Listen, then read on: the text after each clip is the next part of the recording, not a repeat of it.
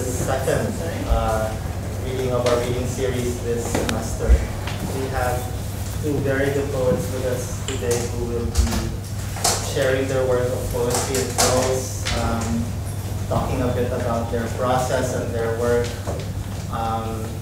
We'll each give them, they will each have 20 minutes to share their work, and maybe the last 15 or so minutes there will be a question and answer in case the audience wants to ask questions.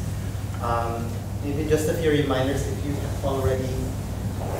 you have not yet signed up for the raffle, please make sure you put your name with Keith. So up for grabs tonight is each of these authors' books, and we have a special raffle for Bring a Friend. So if you have brought a friend that has never been to a writer's center reading, make sure Keith knows that, because so make sure your names are with Keith at the back, because that allows you a chance to win one of these very hard to get shirts from the writer's center. So make sure you have your name there. Okay, our first reader for tonight is Grace Chia. She's published several books, including a novel, The Wanderlusters, a short story collection, Every Moving Thing That Lives Shall Be Food, poetry collections, Woman Go and Cordelia, and a chapbook, The Cuckoo Conundrum. She's also edited the prose anthology, We Are Family.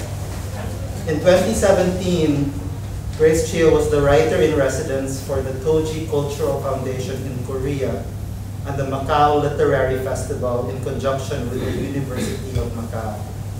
She was also the first national NACNTU writer-in-residence from 2011 to 2012. I'm personally very excited to have Grace with us here tonight, and yeah, let's welcome Grace. I just throw my voice because I don't have a mic. The last person can hear me, right? Okay. I've got 20 minutes, so I'm very organized. Okay. I brought a few books, and this will be the one for the raffle. That's the short story collection. And this is my debut novel called Wanderlusters. Both these books came out last year during the Writers' Festival. And I'll be reading something from the short story collection because it's easier to read from a short excerpt than a novel. And I'll be reading a few poems from my poetry collection called Cordelia. And I'm also coming out with a new book this year, so I'm very happy. I like it. Okay, a few things about me, I guess, just to introduce myself. I started writing poetry many years ago. And my first published book was poetry. So I've been writing poetry for a very long time. And then I got into prose, not that I got into prose late. I think, I assume that a lot of you are writers here. And as you dabble with composition writing in schools and stuff, you try to find a genre that you're comfortable with. And poetry seemed to be a very good fit for me because it was very short, and it was very intense, and I like to capture short, intense moments into a poem. And I sort of then found my love into prose recently when I had more things to say, more scope to expand my narrative. And so then I started writing a novel first. I found I got stuck. So if any of you have problems writing novels and you're stuck, it's very normal. Then I got into writing short stories because I asked certain writers how I should go about doing novels, and basically the advice was try short stories. So I did, so that's how it came about. So I'm going to start by reading a poem, and then I'm going to read prose, and then maybe a poem, and then prose a poem. And what I'm going to do is I'm going to ask somebody to help me with reading a very short piece of dialogue. Can you help me? So anyway, yeah, so maybe at some point I can cue you, but so the highlighted ones. Okay. That's it, yeah. Okay, cool. Yeah. But it will only when it gets there. Okay. So I'm going to start by reading a poem, and it's called Goya Under the Influence of a 1998 Shiraz Saturn too. If you know the painting by Goya, Saturn, yeah? So, you know, where, yeah, Saturn was eating his children, a very grotesque thing, so it's my reinterpretation. Last night, furiously, I downed a chalice of my own blood and grew heathen, Hulk-like, rampaging through the radioactive streets of a mental spell under siege, uprooted some forests, drained the lagoons, then taunted the volcanoes to boil over. They did. The planets realigned, the moon played hopscotch with his sister sun, while the dinos roared for the last time, then slept soundly, bone naked on a soft mound. Earth skated around the rink many times, while hapless Mars held on for the ride. Mammals on fours stood up to walk on twos. Metal-made blades was found to be useful. Tools caught food, raped, then made food, prostitutes for power. Politics bounced off the walls from meatballs to basketballs as mongers of jackals scavenged the remains of leftover suppers. Through all this, I peeled my ears to the ground, waiting for a thunderous walk, waiting for Colossus to mesh my brains. It didn't. In one drop of a crystalline tear, the labyrinthine stew of my brains was ravaged, swallowed whole. The alcohol for coherence itself, my senses plummet and plunder. Starved, I gulch out entrails, pop an eye, then devour my organs. Next, I am going to read a short excerpt from a short story called Galaxies. So it's about worlds colliding. If I have a Galaxy phone and you have iPhone, our galaxies collide. So, the narrator is unnamed, and she's responding to a person whom I shall only call him A. He's like an abbreviated person. So, he was right about our systems not matching, about being from a different galaxy, a man living in the open yet hidden under the floorboards. So much falsity the entire time we were together. It was an adventure, a boy and a girl playing pirates and gypsies. We wanted to see who would walk the plank, jump off the ship, test the fool's courage. The game was romance. He was a gamer. I tried to outgame him. Thing was, he was skilled in the espionage of manipulation. It was subtlety he had always been using as a bait. I stood no chance. When I slapped him, it was all over. He didn't mind the slap. I had never done it before in my life. Never had violence been a part of my physical makeup except that day, when he was grinding his groin on the dance floor with a hussy he had just picked up in my absence. It was all over for me. Watching him as he bent his knees to her knees, legs arched, their groins rubbing against each other, the music too fast a rhythm for the movement, my head about to explode, bad trouble surging bloodlust to each cell in my cerebrum, my teeth hungry for revenge. He didn't see me, didn't know I would be there. He was baiting for a fresh catch. I was spying on him. Sure enough, I caught the would-be spy in the heat of a lambada, aiming his genitals at a new female host. I had never felt more dead and alive at the same time. I went up to them, two dancing spiders in a copulating frenzy. I pulled the hair of the woman. She screeched. I pulled it so hard I peeled her body away from her mate. They disentangled. The disco strobe lights rained down on me. I looked cut up, polka-dotted, alien. In the dark, my white blouse was luminescent. My eye whites and gnarled teeth glowed. What the? The woman yelled, though her words were interrupted by mine. Shut up, skank! Who the? The woman lunged at me and my words drowned hers, for I was stirred by the kind of hunger her shallow protestation stood no chance. Get out of my face! Excuse me, are you insane? The woman continued, but someone had pulled her away. It was a female friend who had seen that I was about to start war, saving her. I was with you only last night. I turned to R and hollered with a surging rage like a beastly alien tearing me from within. Mind you, I was half his size. R didn't immediately recognize me. I had turned into an alien, ravenous, murderous, grotesque in every ugly sense. When passion takes over, consciousness is led to the slaughter. I was still bent on his knees in a short interlude of my dramatic hair-pulling of his dance partner. The music was feverish, pumping shots of metallic snares my sharp ears had now picked up. Some bad vocalist was howling like a wolf. Sampled melodies of tribal chants and the breakbeats of DJ Shadow filtered through the chorus. I looked around me, saw predatory, gleaming eyes encircling me. My heart was inside my eardrum, telling me to slow down, calm down, calm down. Then he saw me. His face could not lie. I caught a glimpse of regret and compassion before I sent my hand flying into his cheek. It was a great force. For someone much smaller and slender with hands that had never been calloused by labor, the slapping of R was a phenomenal event. The palm of my hand hit his cheek. His flesh wobbled.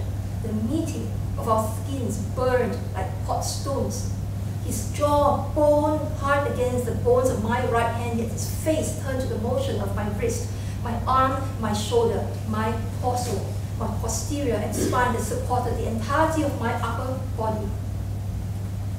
His head turned against his wheel sideways, then to the back, forcing him to face the opposite side where he had been. "I'm very sorry," R said when he recovered, looking at me with sadness. Everything inside me that had pretended the fling was a lie had come to a catharsis with one slap. Everything evaporated.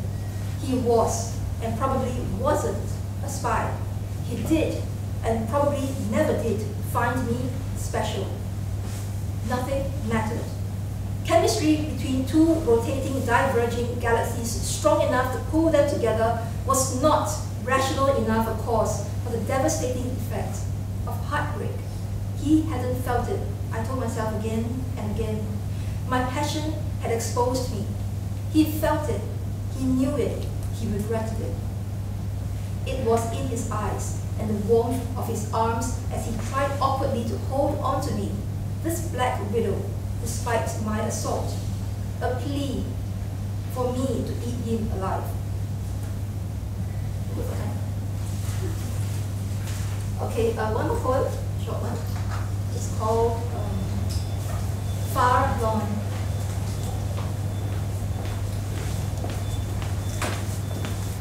Far gone. Your presence, kryptonite. I grovel, weak-kneed, eating earth, shattered. Thoughts, frosted to icicles. An igloo, I am, stoked by flames within the cavern. Between barred walls of my ribs, inside, a ball of blood threatens to erupt. Secrets of skeleton, it whispers, ghost words wrapped as candid curses. Every sentence you speak is aphrodisiac. A charmed scorpion, unstirred. I am fleeing through curtains and curtains of silken lies, a masquerade coven. I, exiled from myself, stuck in an outer universe, unmapped, unable to return, unhinged, a helium caricature, ungrounded, going up, up and away into the oblivion of a loopy, speechless echo.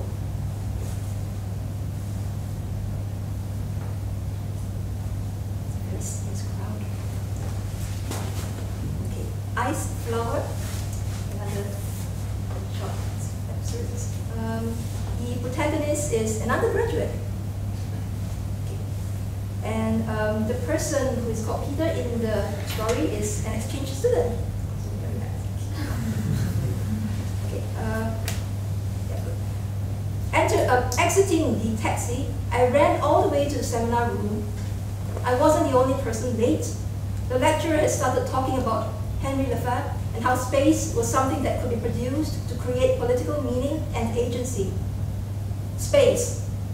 I was trapped in a room in a university on an island where space was condensed to the monotony of motions. Space was used for utilitarian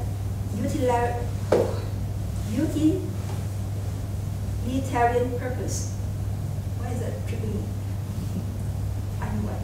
Space in my world was the opposite of the space of infinity, of outer space, of black holes, worlds, and multiple galaxies.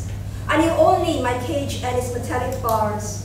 I needed a projection, something beyond the present, beyond the lack of climatic seasons, the machinery of theorems and tests, beyond the train rides that turned me into one robot out of 100 robots in a capsule shuttling from one platform to another. I shut her voice out. My mind became still, peaceful. An image floated out of this serenity. Ice bloom. Ice bloom is a German word for ice flower, for this snowflake that looks like a flower. I smiled, took out my smartphone, and started texting. Hey Peter, how's the vacation so far? Are you missing Singapore? Singapore misses you. I paused as long as my courage could endure. I heard my professor's voice in the distance. I channeled her out again and returned to my phone, typing the rest of the message. Pity we didn't have more time to hang out. Write back when you can. I heard the rain pelting on the roof. The cold room started becoming unbearable. Goosebumps pimpled my arms. Be bold, be honest, I told myself. I signed off the message. I miss you. Then pressed send. I froze. Did I just externalize my thought? Could I delete it? No, it couldn't. Did I just put myself out there, crystallize an idea that had been floating around formless in the air? I blushed and giggled softly. Outside, the wind whistled aloud. Foo, foo, I heard it say. I took Peter's picture of the ice bloom and made it my screensaver. Something blossomed inside me. I listened to the professor and smiled to everything she said. The rain droned on to an acoustic murmur, a symphony amplifying the sounds of nature, drowning the mechanical words of theory, intellect, skepticism, empiricism, ways to prove what exists with the whys and how-tos. The lecturer repeated, if you don't have enough points to substantiate your thesis statement, your argument isn't going to be very solid. In my private reverie, I rewound scenes of the past, the private moments I had shared with Peter. I relished the jokes he made, even the awful ones that were meant to be humorous but turned out flat like roadkill. The more I reminisced, the more I turned Peter into something endearing. Maybe, just maybe, I had been focusing on the wrong side of him. I needed to examine him on the flip side, notch up more points to make Peter a convincing argument. What for? For the funny way he makes me feel, for the wistful way his face crops up in flashback, and I don't know why or how it happened. The rain seemed to have stopped. Someone opened the door to use the bathroom, and the sounds of laughter from the corridor spilled into our room. A giggle came from the back of the class. Sounded like a girl, flirting with the hunkiest guy from the class who played rugby, water polo, and tennis. The jock who couldn't be ignored. He who had no fear or qualms about the limitation of spaces. All spaces, big and small, were conquerable to him. If the world were the Bermuda Triangle, he was enthroned in the middle of it. From the way he looked smugly at me, I was to him most definitely a square, like many others in his peripheral vision. Some spaces, even within the same plot, would never overlap, never connect. Sometimes it took imagination to leap out of the ordinary, to muse over shapes and spaces you couldn't quite grasp yet. These were unknown territories, unfittable puzzles, seasonal eccentricities. The lecturer finally cracked a joke, a dry, lame, witty joke about I don't know what, and 3 people laughed. My phone beeped with a new message. It was Peter. There were only 2 words. It read, "Me too." got just enough time for one last word. And it's called Made in Singapore, I Cordelia.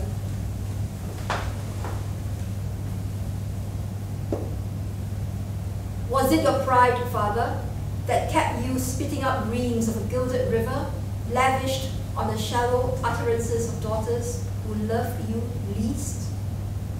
If the myth were true, imagine, we as spawn of the grotesque, sprouts of the beast's fecund underbelly, legions of unceasing worker ants, a seminal mess of a mercenary mess, we claim this dot, now, hence, hereafter. This is our lot, our blotch, our orgiastic spot. I will root for you, dear, when in years you age, sputtering still, nonsensical diatribes of how best to run the house in order. I will weep for you, your majesty, reminded of how your humble hubris of your limited vision blinded you to the loyalty of a uterine Yale-NUS.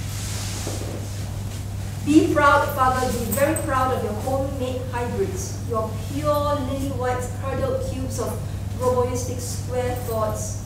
You made us machines, plucked us the wrath of the lightning gods. In this debris of consumerist molehill trash, I will search for a soul somewhere and fish for the skeletal remains of a barely recognizable amphibious feline. The legend that branded me my anthropomorphic marquee name. That's it.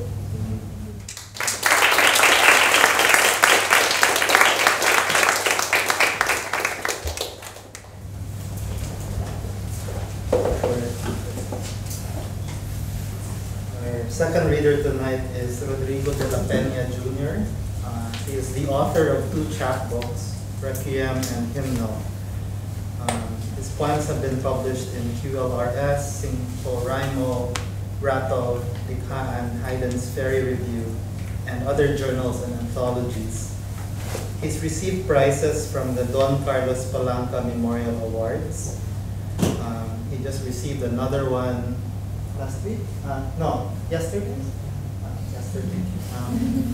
He's won it twice. That's one of the biggest awards in the Philippines. He's also received awards from the Cocoy Guevara Poetry Competition, British Council, Meritage Press, among others. His first full-length collection, Aria and Trumpet Flourish, is forthcoming from Math Paper Press. Let's welcome Rodrigo. Thank you, Larry, and good evening, everyone. Thank you for joining us tonight. So I write poetry. I'm going to read some poems for you tonight. The first poem, I think, will be an introduction about me, aside from what Larry said. It will also show my fascination with forms. So this poem is written as an abecedarian. An abecedarian is written in such a way that, the first letter of each line corresponds to A, B, C, and so on. Okay. Hometown. Apatut, Bulbulala, Kabiling. The familiar names of barrios roll off the tongue like a secret language.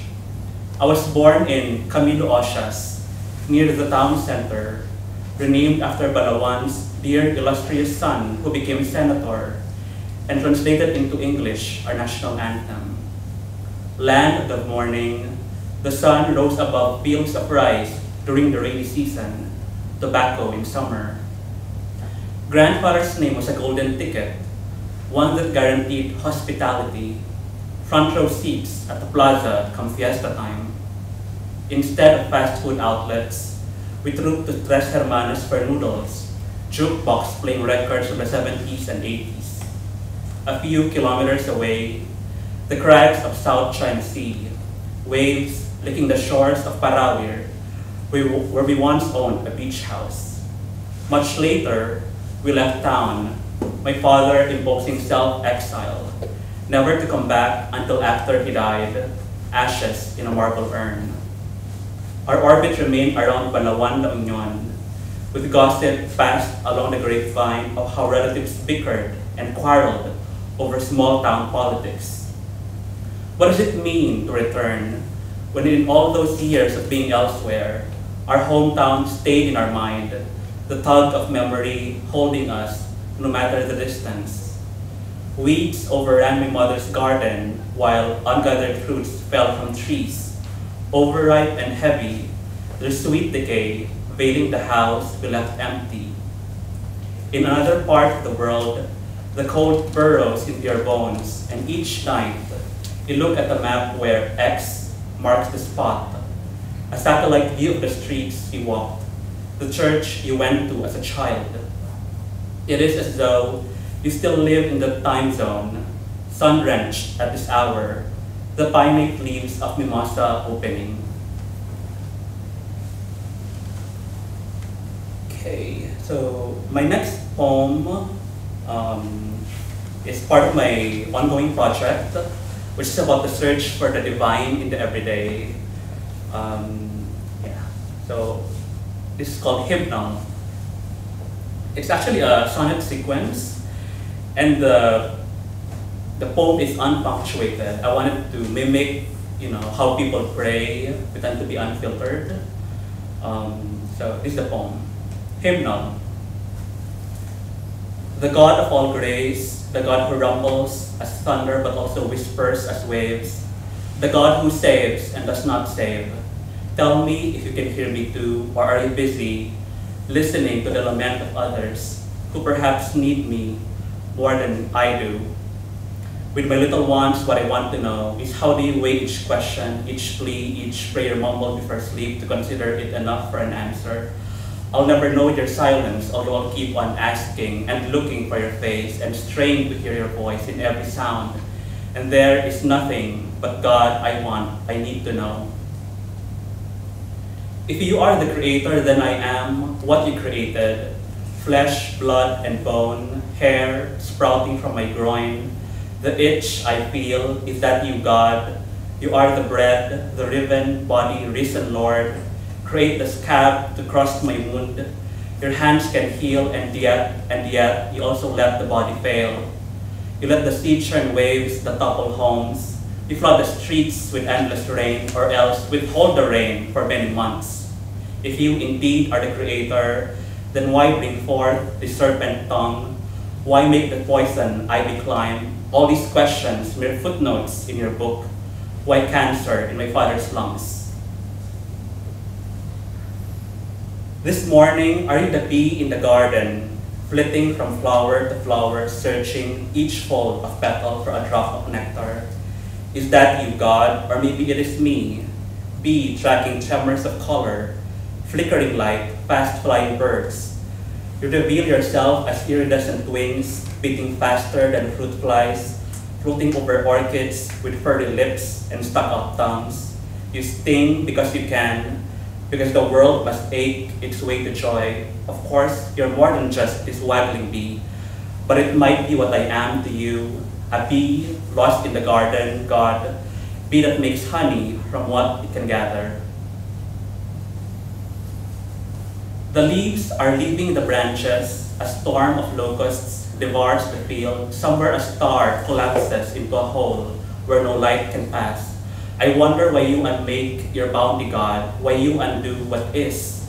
Sometimes I'm filled with doubt why you exist at all, how random you are in your mighty works. You play with dice, you deal the cards. God, you're a gambler and you take the loss. Not that we have much of a choice, do we, but I leave it up to you with the hope you let fruits ripen before they fall, before the worm gnaws its way into the gourd. Oh God, forgive my human heart. Forgive my unbelief. Another day, another night, it must seem like a blink to you, a single breath blown to the sky. You must be patient, God, if you are still here from the very start, when you alone had sparked a flame. It's good for you to stay this long, though are you waiting to end it all? When will it be? You count the days, you melt the ice, the burning lasts another day. What happens next is up to you, and you alone. Thy will be done, thy kingdom come, forever and never. You must be patient to light each day, while here I wait for all the days to end. The very end, God, I wait for you to snuff the fire. Okay. I'm going to read another poem that's part of this project. Okay. So the title is the first line of the poem. Filling a pitcher, I think of Augustine, whose words come to mind as water eases into glass. You must be emptied of that which you are full. And what are we, really, but the vessels where desire pours and pours and could not help overflowing? I'm riddled with wants, each day a constellation of errands and meals, chores and tries the body can escape from. The saint knew it well, confessing to a life full of sin, pears stolen from an orchard when he had better ones at home. The point is not the fruit, not the pitcher. It's the way a hand plucked a globe from the branches, sweet with drought that called to hunger, and how a palm is cupped to collect water gushing out of a cistern, so that you may be filled with that of which you are empty. Augustine continues, the reverse side of a coin. By the window, a tremor in the sky announces rain about to fall, heavy as a burden of clouds, the promise of flood. Only for a moment do I stop to turn off the faucet, aware of the world's thirst for all that is given, all that it seeks. Okay. My next poem is actually part of, I have another project. I'm fascinated with, or maybe obsessed with Jose Rizal, who is the Philippines' national hero. And this is one of the poems about him. Manifest, there's an epigraph. On May 3, 1882, Jose Rizal boarded the SS Salvadora and headed to Europe for the first time. 1. A pair of steamer trunks with iron locks, filled with clothes to be used for years before you'd be able to go home. 2. In your pocket, a silver watch whose crown had to be wound up each day. 3. Talismans worn smooth, tarnished medallion inscribed in Latin, green quartz egg, crocodile's tooth. 4. Names that weigh heavy on the tongue, names that would remain unspoken for time to come. 5. Sheaves of paper, a set of quills, India ink, the lengths we go to skirt around that which cannot be said. 6. Memory and its many ruses, wavering, like the flicker of shadows cast by the ship on the water. 7. A crucifix on the crook of your clavicle, pendant of what you struggle to believe in. 8. Series not yet seen, letters that have yet to be written, already vivid and pulsing in your mind. 9. Hands clasped and eyes looking ahead that seem to hold all the sea contains. 10. The horizon shifting as you move along, the world's edge never to be reached.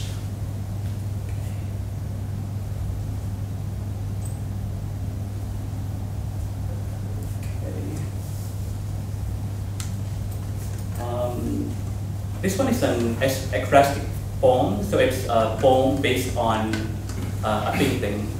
Okay, so the title is La Parisienne. Because the truth could not be stated plainly, Juan Luna paints her worn, looking and askew, as though the world had tired of her and she had nowhere else to go but be here on the canvas. Scarlet and ochre, a deep color of rust, fading gold. The scene suggests no joy in the realm of La Belle Epoque. Instead, A woman whose disquieting gaze dares you to look at her without flinching, her downturned lips on the edge of what might be a confession. What secret is hidden behind the folds of her dress? What story?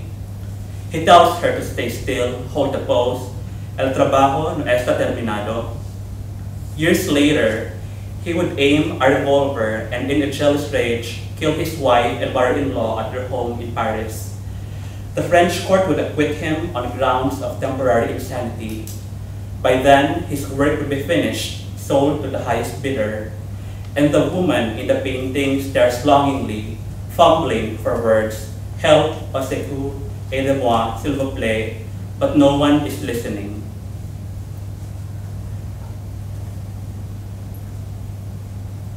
Okay, I think I'll read some recent works. Okay.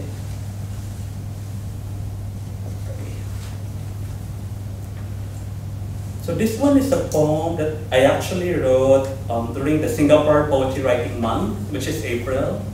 So in short, it's called Simple Raimo. You can actually join the group on Facebook. Just search for Simple Raimo. So they give you a prompt every day, and you basically write a poem every day for 30 days. Okay, so the prompt for this poem was, I forgot the prompt, but it's in the form of an anima methoda. It's a made-up form. Yeah, they make things up in that Facebook group. Okay. You did not ask to be born, but admit that you still wanted it. Life, the world opening to an explosion of light. Your amniotic mouth saying yes. Your hunger a beacon for your mother's breast. The milk itself a form of yes. Each drop becoming part of your flesh. Your hummingbird heart, fontanelle. Each part of you a yes. Bones growing, fusing into a single yes. As lines formed to make a poem. Your skin conversing with someone's skin. Tongue, a voice repeating yes. How else will you admit this want? This life you never asked for. What other choice did you have but to say yes?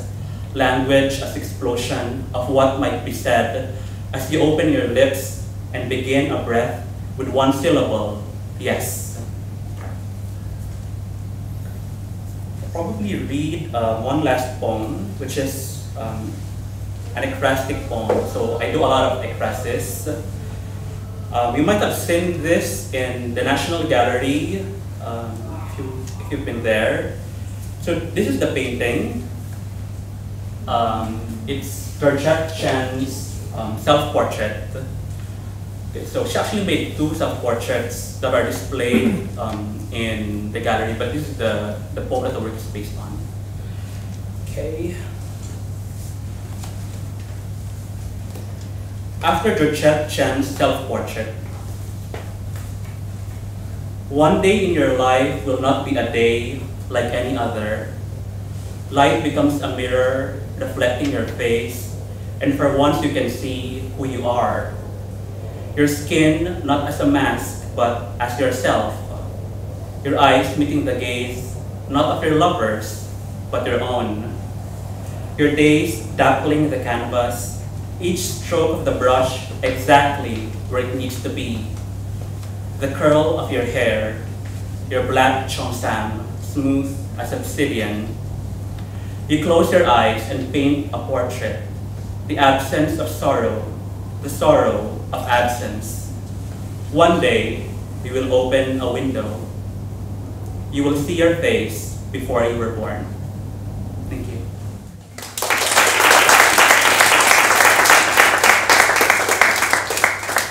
Thank you so much. We have a lot of time for questions. Some of you wish to ask either Grace or Rodrigo about their work. Should I start things off, or skip over the awkward silence before the other questions come in? I'm very intrigued by influence. What influences these two writers? What has influenced you at the start, what continues to influence you in the work that you do. Grace, I'm really in awe with the way you handle the body in your work. It's very corporeal and cosmic at the same time, you know. And it's interesting to think of the corporeal and the cosmos in your work when I listen to you, and the grotesque. It's very grotesque, you know. I love it. And I'm wondering, you know, where that started. And with Rodrigo, you know, it's if I think of Grace, it's in terms of the grotesque, it's the Baroque when I think of you, your work, the prayers, but also like the kind of lush language that you love. So I'm interested in, and maybe the student writers here would be interested in what has influenced you. Yeah. Wow. There's a lot of adjectives on me. I must say that you were quite accurate in those adjectives to just sort of describe my writing. I guess just to tackle with influences, let's just get it out of the way. The poet, I guess I still go to. I mean, my first degree is in literature and theatre. My master's degree was in sort of literature. It's called Contemporary Approaches to English Studies. So it's sort of like a deconstructionist theory, cultural studies, urban studies, a mixed bag of kind of academic studies. And so in that sense, I still go back to, I read a lot of poetry and literature, and I still go back to Sylvia Plath. So she excavates the body. She's her own surgeon. She uses her body to tell stories, and I guess that very intimate, very grotesque, but she's also very reverential. I don't know how to explain it. She doesn't treat the body as something disposable. She has a lot of respect for the body. She almost examines it like under her own microscope. So I guess that is where I get my poetic sensibilities from. The writers I kind of like would be prose writers. I still go back to Milan Kundera, where he uses, he weaves philosophy and musings and reflections in between his fiction with this narrative. So that's one of the writers I go back to. T.S. Eliot, I love T.S. Eliot still. It's the poems about city, the rhythm, the musicality. I'm just going to talk in fragments because it's really hard to explain, to answer the question. I love music. I'm a big music lover. I don't play any instruments, so whenever I go for readings or I go for workshops, I tell people that, look, because my handicap is that I don't play the instrument, my writing is my instrument. I grew up in a kampong, so I didn't know why I don't like shoes, but my late mother told me that I never wore shoes when I was in kampong. So I pretty much am a very back to earth, very, you know, I'm born in the wrong era, I should be a hippie. I just love the fact of, you know, if it's a, you know, if one can not wear clothes, I would be that person. So I love the aspect of going very right down to nature, of using the human body to describe narratives. So in that sense, my poetry informs my prose informs my poetry. The idea of using space. When you write poetry, if you're ever a poet, you will know that space is very important in the construction of a narrative. We all know that it's not just prosody. We don't just take sentences and chop them up. That's not a poem, you know. It has to have meaning, it has to have metaphor, it has to have some kind of thing where it translates from the poet to the space translates to the reader. So that translation of space is very important to me. So I hope to be very vivid and visual when I tackle my poetry. It almost is not just, I don't just like write a line and hope that somehow I'm watching a whole movie, or a movie that is also a nightmare, that's also a memory, that's a mix of everything, and then I throw in my body, I throw in the cosmos because I'm naturally trippy. I don't know why, so I don't know whether to answer the questions. And the grotesque part would be that I know that there's this, it's quite popular now for people to write speculative fiction. I don't think I'll ever really be able to do that effectively well, because I find that reality is quite grotesque in itself. I don't need to write something about the imaginary, sci-fi, because I find everyday living is quite torturous, to be honest. Are you working with the same, are you grappling with the same concerns in your new book? As you mentioned, you have a book coming out. Okay. Hopefully, if all the plans come through, I should have a new poetry book out by the Writers' Festival. That's the aim. It's already done. But as writers, we are never satisfied with our product. So I'm still hoping at the last minute that it will be just taken off my hands and that I will not meddle with it anymore. But hoping to have that. I just finished completing a novel as well, and I must say my themes worm in and out. I'm born in Singapore, I'm Singaporean, but I've never really felt very much a person of the local. I feel global and I feel local, and I feel that my home is not really where I am. So even when I'm traveling and I'm coming back home, it's the same question that Robin was asking me, like, so how do you feel coming back home? And it's very difficult to answer the question, because I feel like a foreigner sometimes, even in my own body. So I don't know whether that is a sign of grotesqueness, that it's somehow the alignment, I'm still finding a way to align everything neatly. I'm not a freak, but I mean, I don't know. I don't know. Being human is freakish, right? In terms of influence, I do read contemporary poets, but I think the poet who has most influenced me would be Luisa Igloria. She's a Filipino-American poet based in Virginia, but she writes about different things, but her language is very rich, it's very lush, and I think she's taken into task, one of the poet's essential tasks, which is to, describe the everyday and make it, sublime and extraordinary. I think that's one of the most important lessons I've learned from her. But I think I would like to mention, because you mentioned about the Baroqueness of it all.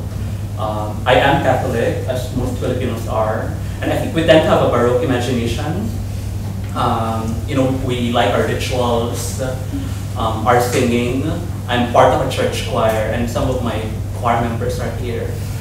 So, I do tend to be influenced by church hymns. I think in hymnal, I quoted or misquoted, some church songs. I think in the attempt to not really subvert, but to try to see something in a different light. So I think that comes into factor when I write.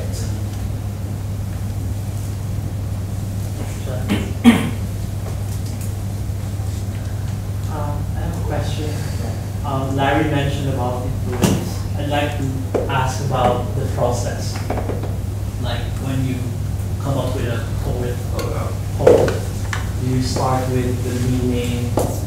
Do you have this stream of consciousness you like process, or do you start with form or structure, or do you start with the tonality of the words? How they come alive as a text. So I'm just curious how you started that. Yeah, start with Grace. Every act of writing is very sacred to me, but that means that I don't need to be sequestered in my room to write. So I could have this very intense sacred moment, let's say even taking public transport, or even in the office or having lunch, I've written very intense, good poems. Good for me, meaning that I'm very proud of them.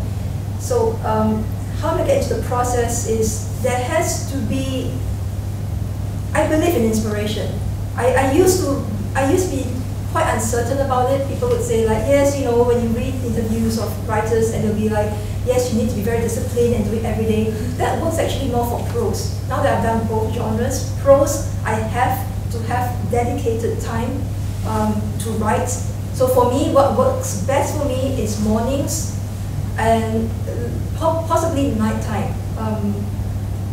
Mornings meaning when I'm sort of just awake and I'm still halfway in between worlds, and I just open myself to this very intense germination of feelings and a memory or an idea, and then I start with either an image or one or two good lines, and then I really just follow.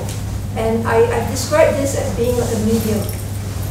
I'm sort of like at my most creative moments, I'm literally just a translator. Sometimes I'm very surprised what I write, and I really don't know where it came from.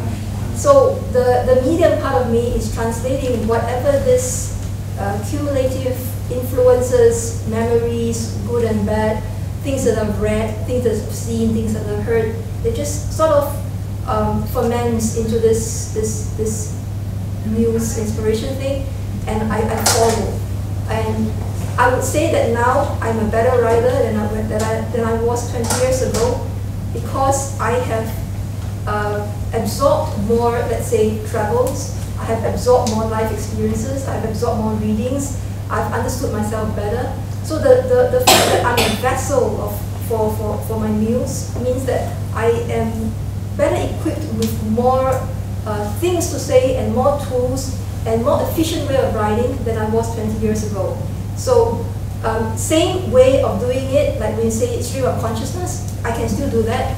But I would say that my stream of consciousness now, because of my experience in writing, is same as riding a bike or doing gym or doing martial arts. It's the fact that the aspect of doing it so many times that the skill set has improved, and I still don't really know how I got to do it. You don't really know how you know how to ride a bike. You just got used to it. It has become a habit as well as some form of skill.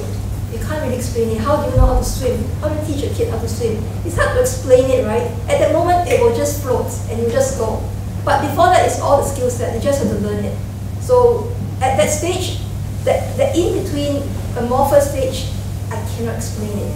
It is quite a spiritual experience for me each time I write. Thank you, Grace. Margit? I think for me, the process, okay, I think it begins with an idea, otherwise I wouldn't be able to write. I don't write from feelings. I think it's a very dangerous idea, at least for me, because I do believe that a poem should have an idea in it. And that's what I think. So when I write, I have something in mind. Maybe I have a destination or maybe I don't. And I have to figure out how to get there. I'm similar to Grace in a way that I usually write in the morning. If only because I think in the morning before I go to work, I don't really think about anything else and no one will be calling me or making any demands of me. So therefore, I have the space and time to write. I think in terms of the writing discipline, I do agree it's a skill, and it's something that you should try to do regularly. If not every day, then you should hone your craft as regularly as possible. I think it helps if you have a project, because if you tend to write every day, there will be a point when you'll ask yourself, oh, what am I going to write? And that will be the cause for writer's block. Whereas if you have a project, it will give you a stream of ideas, for you to write regularly. So, right now, I do have like multiple ongoing projects. One of which is a poetry collection based on Noli Me Tangere, which is a book by Jose Rizal. Again, one of my obsessions. So what I'm doing is I'm writing a poem for every chapter of Noli Me Tangere. So that's 60 something chapters. So that gives me enough, I guess, fuel to write until I think about the next project. I think that's important for you to apply your discipline on something. Project or deadline. No, I mean, like, if you know that you're going to publish a book at a certain point. Yeah, book. That's true. Or if a journal is asking you to submit something by a certain deadline, you push yourself forward. Deadlines are very powerful. Yeah, I like Without deadlines, you wouldn't try it. Yeah. Okay. There's time to approach these authors during our wine and cheese. So please feel free to approach them if you have more questions, if you want them to read their poems again, or more of them. Can we thank Grace and Rodrigo for tonight?